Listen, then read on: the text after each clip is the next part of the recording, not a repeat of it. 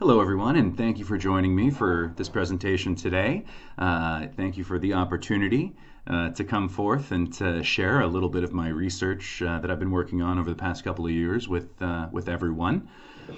To start, my name is Miles Stanley, and I'm a second-year PhD student at the University of Edinburgh in Scotland.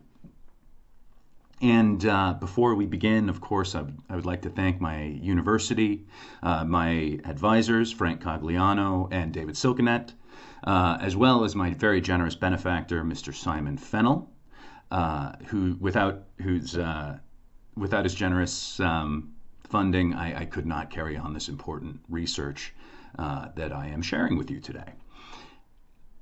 And of course, I would like to extend a very heartfelt thank you to Delaware's Historical and Cultural Affairs Office and all of the absolutely fantastic work that they do, and also for the opportunity to speak with everyone today. Thank you so very much. Also, I could not go on were it not for the extraordinary effort and work of all of the historians who have written on Delaware's history before me.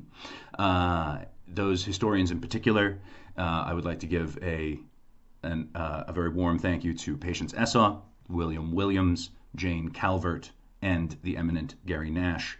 Thank you all for all that you have done, and for all of the different ways that you have benefited scholars of the Mid-Atlantic and Delaware in particular. Thank you so much. So, as I mentioned earlier, what I'm sharing with you today, this talk is just a small piece of a much larger project that's connected to my PhD research, and which broadly looks at how enslaved black families transitioned to freedom between 1780, 1790, and roughly 1830. So this section, entitled A Mere Mock Freedom, looks in particular at anti-slavery activity in Delaware, particularly the passage of several different laws in the 1780s and 1790s that were meant to, I should say, reduce the impact of slavery and control the spread of slavery during that period, and then the subsequent response from pro-slavery-minded Delawareans, particularly in the passage of laws that targeted the rights of what was a quickly growing free black population within the state of Delaware. So I'd like to start with the story that really sparked my interest in this particular avenue of research, and it goes a little something like this here. So, in 1837, the American Anti-Slavery Society sent William H. Yates to the state of Delaware in search of a story. And these are a few of the more notable members of the American Anti-Slavery Society. Its founder, William Lloyd Garrison, Susan B. Anthony, as well as Frederick Douglass here pictured. Yates, a formerly enslaved free black reporter for the American Anti-Slavery Society, was charged with assessing and reporting on the condition of Delaware's free blacks. Yates quickly discovered that this would be no easy task, as the number of free blacks within the state of Delaware had increased nearly fourfold over the previous 50 years, between roughly 1790 and 1840. And by 1840, in fact, Delaware's free black population comprised nearly 1/4, 22% in reality, of the state's total population. So even with Delaware's close connection to northern states and the large number of free blacks that resided within the state itself, Yates noted the dire conditions experienced by Delaware's black population in 1837. Quote, "Strange as it may seem," Yates stated in his report, "there is an extensive and moral fear of colored people pervading the community."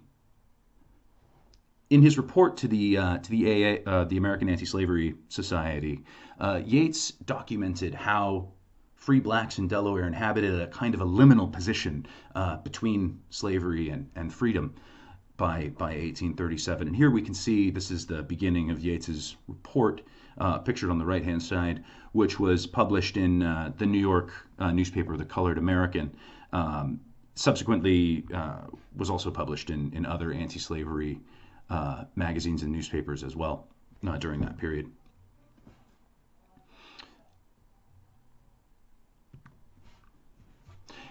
Yates's report quoted the former Senator Thomas Clayton, who during his lifetime also spoke out against the dire conditions that free blacks experienced within Delaware.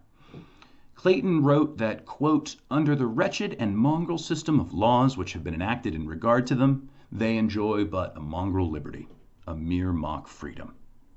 Yates concluded that because of this, Delaware's free blacks were, quote, "truly neither slaves nor free, being subject to the many disabilities and disadvantages of both conditions, and enjoying few of the benefits of either." So these are some of the other aspects of Yates's report. It was I believe, it was printed over the course of two issues of the Colored American,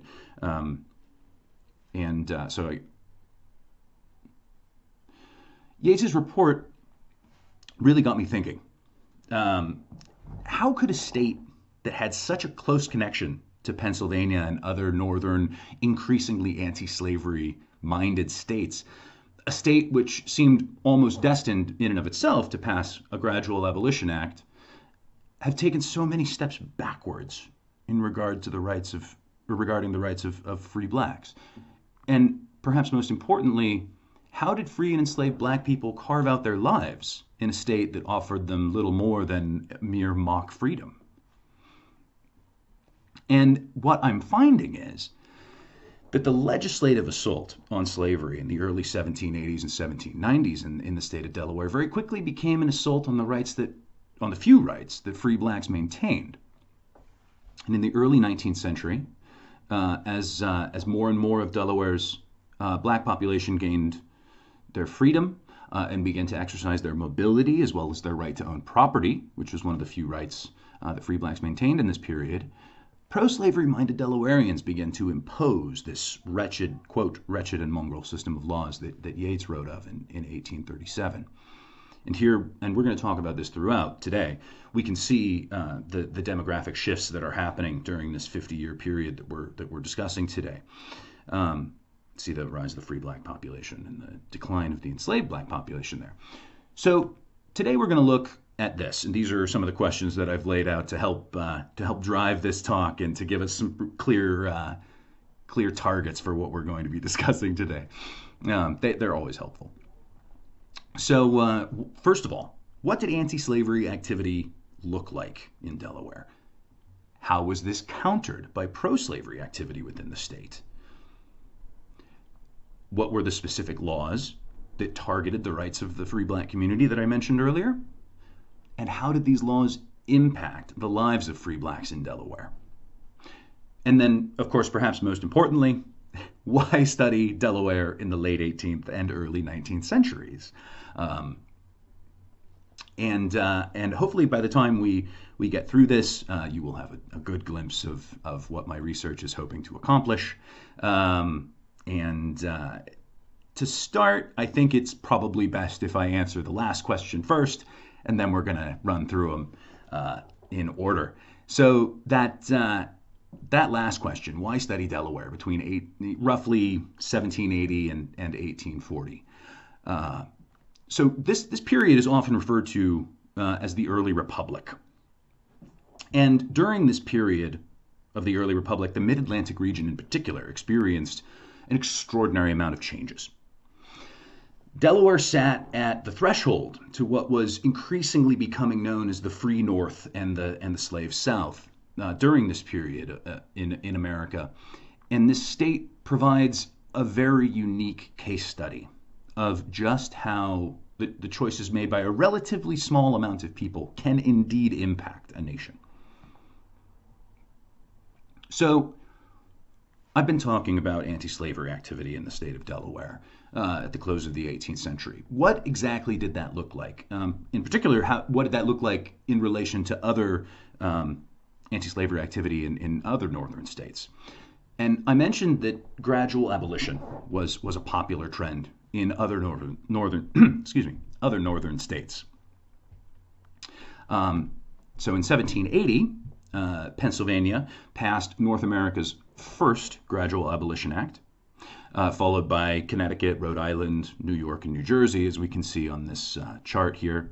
Vermont entered as a free state, so there was no need for a place like Vermont to pass a gradual abolition act. But I think for the sake of this talk, it's probably most beneficial if we look at how gradual abolition impacted the lives of enslaved blacks in Delaware's immediate neighbor of Pennsylvania, the northern neighbor of Pennsylvania. And so, some important aspects of Pennsylvania's Gradual Abolition Act was this, or were these.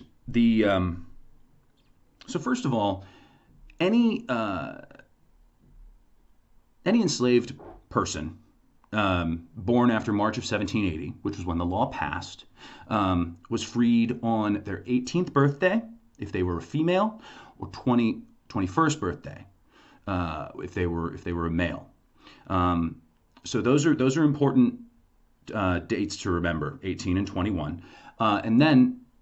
Secondarily, another probably the most important aspect of this act is that any child born to a woman while she remained enslaved, so that is prior to her 18th birthday, any child born remained enslaved until their 18th or 21st birthday.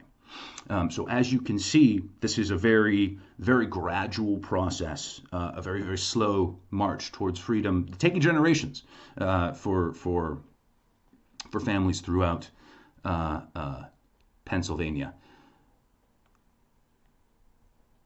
Also, I think an important part of Pennsylvania's Gradual Abolition Act is that it gave free black people in Pennsylvania the right to vote.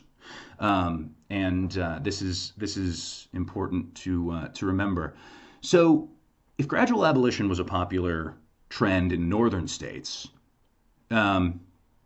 let's look at what Delaware chose, or what path Delaware chose to pursue. Delaware's own John Dickinson drafted a Gradual Abolition Act in the mid 1780s, which was really a toned down version of Pennsylvania's act. It was heavily based on Pennsylvania's act, but the act drafted by Dickinson did not receive the required amount of votes. So I said it was a toned down version, a more conservative version of the Pennsylvania Act, which was in and of itself a relatively conservative Gradual Abolition Act when you compare it to other northern states and their Gradual Abolition Acts. Let's look at why that is.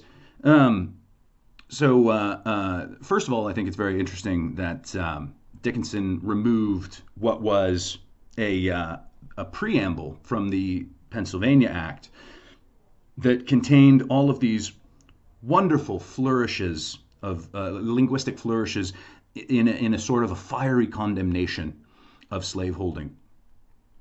And John Dickinson removed all of that, and he wrote in his notes that he did not want to insult anyone with any sort of fiery condemnations of slaveholding. Interestingly, the proposal for Delaware did not contain any voting rights for free blacks, which was a highly contested point of the 1780 Pennsylvania Gradual Abolition Act. So if Delaware did not pass gradual abolition, then what happened in Delaware? What was the assault on slavery in the state of Delaware? What did that look like? Well, it was focused around manumission and the criminalization of exportation of enslaved people. So instead of gradual abolition, legislators passed a series of laws that criminalized the sale of enslaved people both into and out of the state of Delaware, and also made it easier to voluntarily manumit enslaved people within the state. And it's going to be very important moving on to remember that manumission is not like gradual abolition, in that manumission is a totally voluntary act. It is not a state mandated act where, as in Pennsylvania, enslaved females gained their freedom at the age of 18, males at 21. And another important thing to remember is that in Delaware, manumissions, as elsewhere, manumissions were often highly conditional and contained extensive terms of enslavement that were laid out even after a manumission deed was created.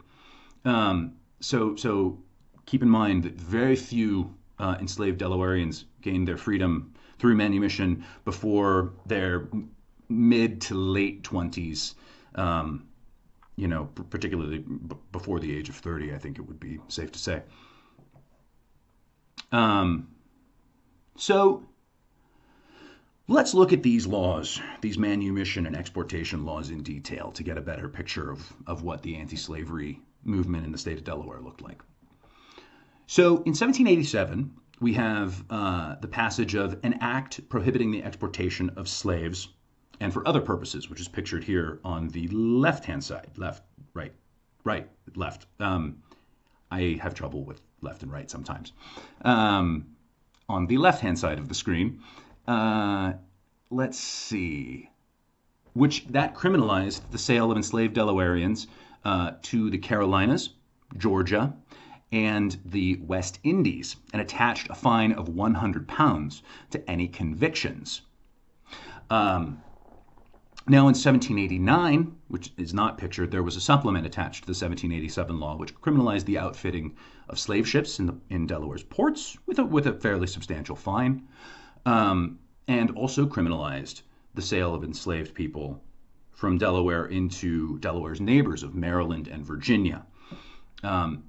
It did increase the fine by, I believe it was 20 pounds per instance of trafficking, but still, this law is relatively toothless. There are no physical punishments provided for anyone convicted of this illicit traffic. And it's not until 1793, which is the law that we see on the right-hand side, an act to punish the practice of kidnapping, where physical punishments are attached to any convictions of anyone who's convicted of illicitly exporting any enslaved peoples out of the state of Delaware. And what this meant is that anyone convicted after 1793 risked 39 lashes, well laid on, and then afterwards they were forced to, quote, stand in the pillory for the space of 1 hour with both his or her ears nailed thereto, and at the expiration of the said hour to have the soft part of their ears cut off, so as to mark their involvement in the trade. Now, as I mentioned, these weren't just exportation acts; they also helped to regulate manumissions, which prior to 1787 there had been conflicting manumission laws. The legal status of manumitted people was sort of questioned. There was no outline for how to fill out a manumission deed, what pertinent information needed to be included. So these laws also cleared up any sort of questions regarding the legal status of manumitted people, which is important to remember as well. Now, these extensive manumissions had a powerful impact on the growth and development of the free black community in Delaware during this period. And this is, of course, as both black and white anti-slavery activists applied these new laws. Throughout the 1780s and 1790s in Delaware, white anti-slavery activists, who were led primarily by members of the Society of Friends, also known as Quakers, petitioned the state's legislators and pressured their neighbors regarding the importance of manumission. Here on the left-hand side, we have a great biography by Gary Nash of the Quaker abolitionist Warner Mifflin. So activists like Warner Mifflin, whom historian Gary Nash called, quote, a one-man abolition society on the Eastern Shore, continually petitioned legislators to pass a gradual abolition act. He also continually petitioned to enforce the laws that were already on the books. So there is a lot of evidence that these laws were not enforced regularly. So he petitioned the legislators, and he also traveled door to door, very literally, door to door to his neighbors, and counseled them on the necessity of manumitting those that they enslaved. And when he wasn't doing either of these things, when he was at his home in Kent County, Delaware, he acted as a station master on the Underground Railroad and aided enslaved blacks as they passed through his home in Kent County. And over here on the right-hand side, this picture here is the site of the former Motherkill Monthly Meeting House, a Quaker meeting house and cemetery, which is off of a highway that doesn't have a pull-off in Kent County. It is the final resting place of Warner Mifflin, so at the same time as these white anti-slavery activists are applying pressure to not only pass new legislation, but to enforce the legislation that's already on the books, enslaved blacks are using their knowledge of these new laws and their connections to some of the nation's first abolition societies to sue for and to win their freedom through what were called freedom suits when those that enslaved them, when those who enslaved them violated any of these new laws. So, for example, on October 22nd, 1790, 4 enslaved black men named Abraham, Edward, William, and Rainey sued for their freedom after they were illegally transported from Maryland into Delaware. The defendant, Dr. Slider Bushell, claimed that, quote, he was altogether ignorant of any laws whatsoever forbidding the bringing of slaves into the state under any circumstances, and he pleaded to prevent, quote, the loss of said slaves. Now, these laws, the 1787, 1789, and 1793 laws, did provide legal avenues to legally transport enslaved people both into and out of the state of Delaware. They required various signatures of various numbers of justices of the peace, a time-consuming process. They required money, and it was meant to. It was a deterrent. It was intended to stop the spread of slavery both into and out of the state of Delaware. However, many slave owners just simply claimed ignorance. However, I find the story in particular fascinating, since clearly Edward, Abraham, William, and Rainey possessed no such ignorance of the law. And during the trial, Dr. Bushell raged that the young men had, quote, been instigated by some officious persons to apply to their freedoms. The pesky anti-slavery advocates looking to enforce laws and prevent such transgressions.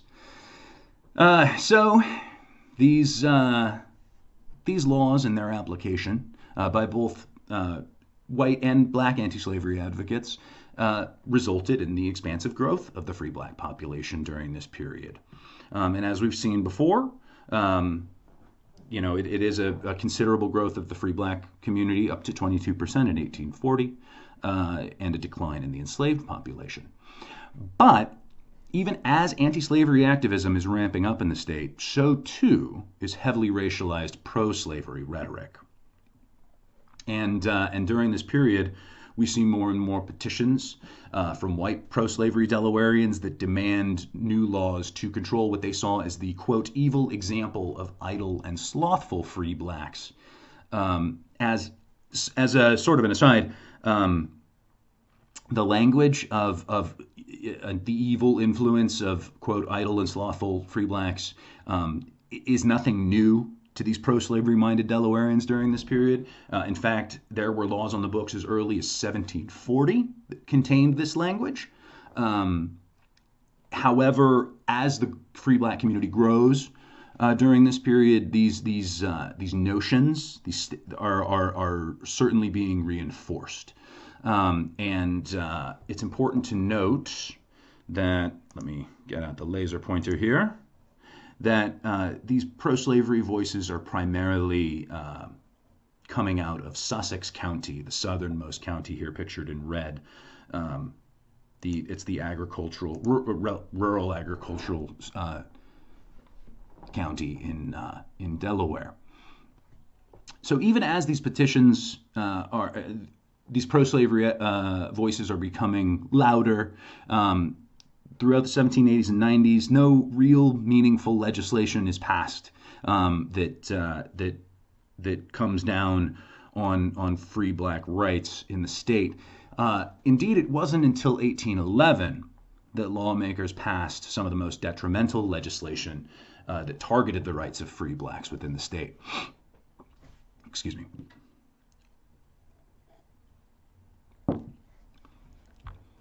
So, as I said, it's not until 1811.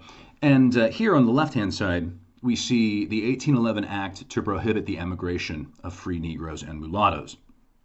Now, this act, rather extraordinarily, stipulated that free blacks from outside of Delaware were not allowed to enter the state to live, and that any non-resident free black would be fined $10 for every week that they remained within the state.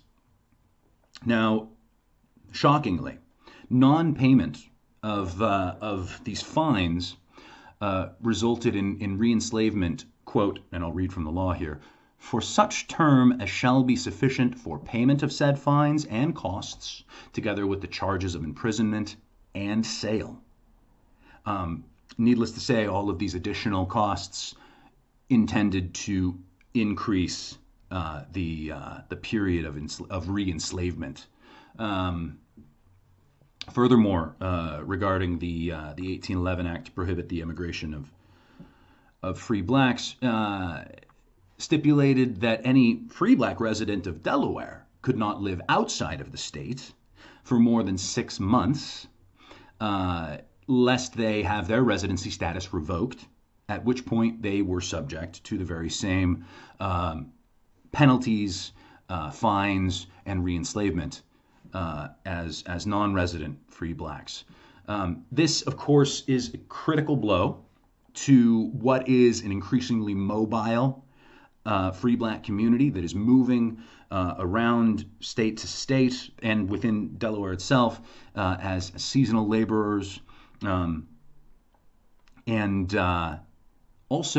in 1811, here pictured on the right-hand side, we have the act respecting free Negroes and free mulattoes. Now, this act, very nefarious piece of legislation here, forced any free black person convicted of theft to not only return the item that they were accused of stealing, but if convicted, they were forced to pay twice the item's declared value by the accuser. If they could not produce the item that they were said to have stolen, then they had to pay their accuser 4 times the item's value. On top of that, they were forced to pay any court fees, jail fees, and were assigned to be re-enslaved for, quote, any term not less than 2 nor exceeding 7 years for the best price that can be obtained for him, her, or them to any person or persons whatsoever residing within this state or elsewhere. So as you can see, the 1811 Act completely circumvents the 1787, 1789, and 1793 exportation laws. And it is important to note that anti-slavery advocates immediately recognized the myriad ways in which this law could be, and frankly was, heavily abused.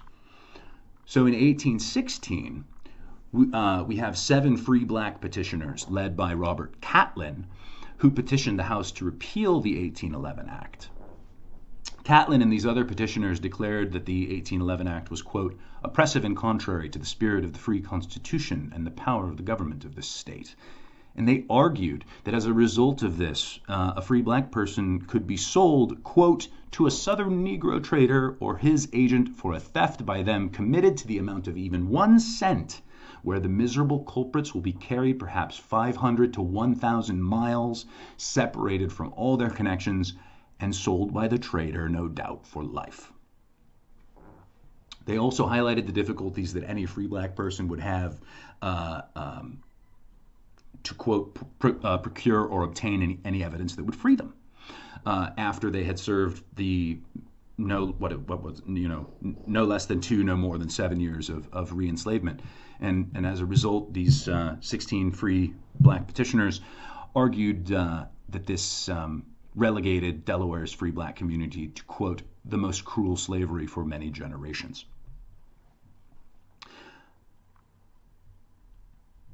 And on top of these laws, on top of these 1811 laws, we've got in 1798, it's ruled that any free black person found in a town on voting day was fined $2 and imprisoned for 48 hours or until the payment of the fine. That is, unless they fit a very narrow definition of being on urgent business. Of course, gun ownership for free blacks was out of the question without applying for and receiving an expensive license. So it really was an increased legislative assault on the rights of free blacks throughout the early 19th century. And after 1830, the Nat Turner Rebellion in neighboring Virginia really ratcheted up the fears of free black Delawareans in the mind of the white pro-slavery Delawarean. And it's important to know that fear of free black Delawareans that was harbored by the white pro-slavery Delawareans really was closely related to their knowledge of violent uprisings, and calls for the passage of laws regulating and restricting the rights of free blacks, often correlated with the Haitian Rebellion, which began in 1790, Prosser's Planned Rebellion in 1800, Denmark Vesey's Planned Rebellion in 1822, and most importantly, the success of the Nat Turner Rebellion in 1831. Now, in response to the Nat Turner Rebellion in Delaware, the white legislators passed a law that required any free black preachers, to be licensed by the state, and criminalized any religious gathering of a group larger than 12 free black people, with no less than the threat of fines and re-enslavement. So these oppressive laws, which were fueled in part by fear of free blacks, they pushed free black Delawareans to the fringes of their contemporary society, and proved to them that they indeed inhabited a very different Delaware from the state's white inhabitants.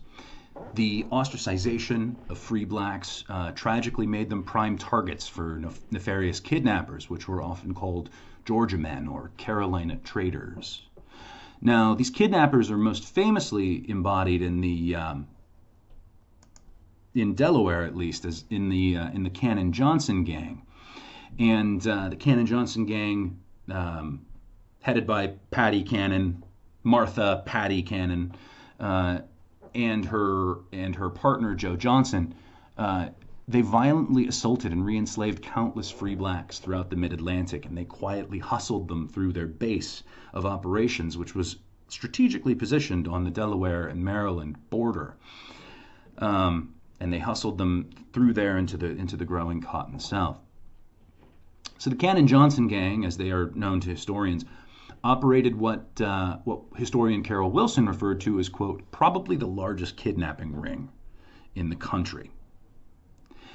And Patty Cannon and Joe Johnson appeared to be the boogeymen incarnate to both free and enslaved blacks, as well as anti-slavery minded white residents of the state.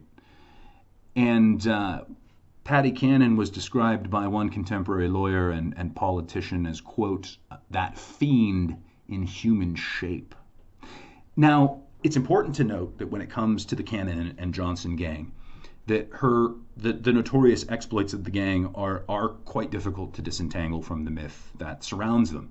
And this is due in large part to the publication in 1841 of the Narrative Confessions of Lucretia P. Cannon, which was a very sensationalized pamphlet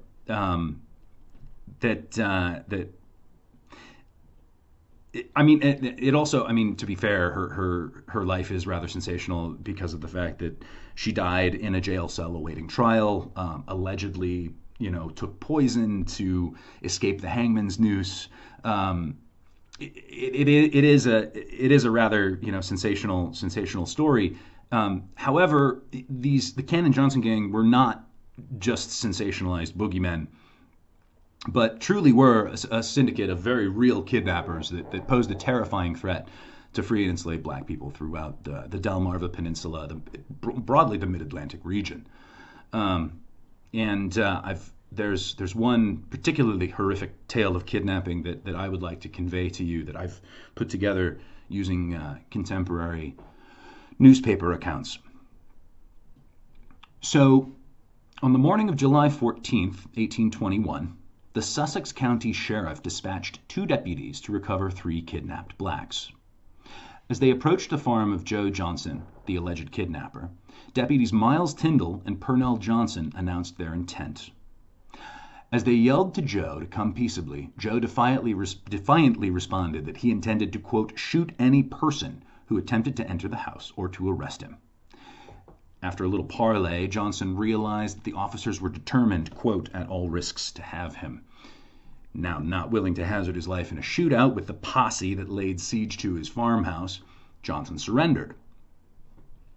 Deputies Purnell and Tyndall, along with 3 other constables, restrained Johnson and his compatriots and searched the house for the 3 kidnapping victims that they were set out to find. And as they combed the house for 55-year-old Thomas Carlyle, 9-year-old Knockra Griffith, and his 4-year-old brother Isaac, the lawmen stumbled upon a wretched scene. They discovered their 3 victims, quote, and 10 others, all confined in the house, and some of them in irons, awaiting the arrival of a vessel for transporting them to some of the southern states. A contemporary newspaper account noted that local law enforcement had indeed long been aware of Johnson's activities in the state and beyond.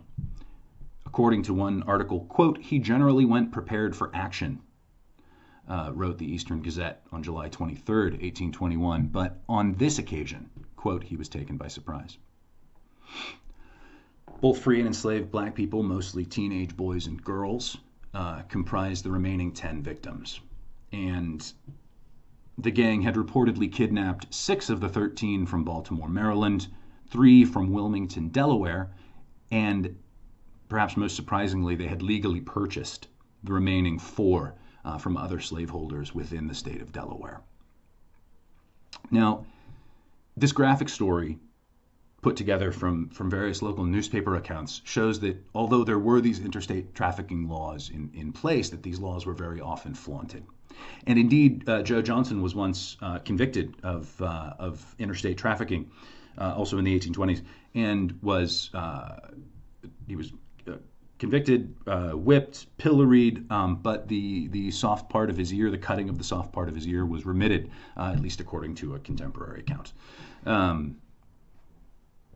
So to close my talk today, these are some fantastic further readings if you're interested in reading more about the kidnapping of free blacks. Richard Bell's Stolen and Carol Wilson's Freedom at Risk are absolutely wonderful places to start if you are curious and want to learn more. So to close the talk today, I think that one important takeaway is this: that while white Delawareans may have acknowledged the immorality of slavery and also supported the passage of laws and meant to reduce slavery's growth and impact throughout the 1780s and 1790s, many white Delawareans also sought to dictate the narrow definition of what black freedom meant within the state. And the laws that were subsequently passed, as I hope I have shown in this talk, throughout this talk, indeed had a dire impact on the rights of free blacks, as well as limiting their mobility. And it really, truly did shape the way that they experienced their freedom within the state of Delaware. I would like to end today's talk with a final quote from William H. Yates, the formerly enslaved reporter for the American Anti-Slavery Society. We started with Yates. Why not end with Yates? So in Yates's 1837 report, back to the beginning, Yates summarized the impact of Delaware's laws on the free black community like this. He said, or he wrote, quote, "The system of laws which has been adopted contains some noble and just provisions, but its general scope and design seems rather to have been to degrade, to crush, and to render them ignorant and powerless. Indeed, it has been anything but humane, benevolent, or liberal." Thank you very much for joining us today. Big thank you again to Delaware's Historical and Cultural Affairs for bringing us this wonderful opportunity. And please, by all means, this is my contact information here on the left-hand side of the screen. Feel free to shoot me an email. I would love to talk, recommend sources, clarify anything that I might have said. And please feel free to shoot me an email. And thank you again. Once again, thank you for your time today. Enjoy the rest of your day. Thank you very much.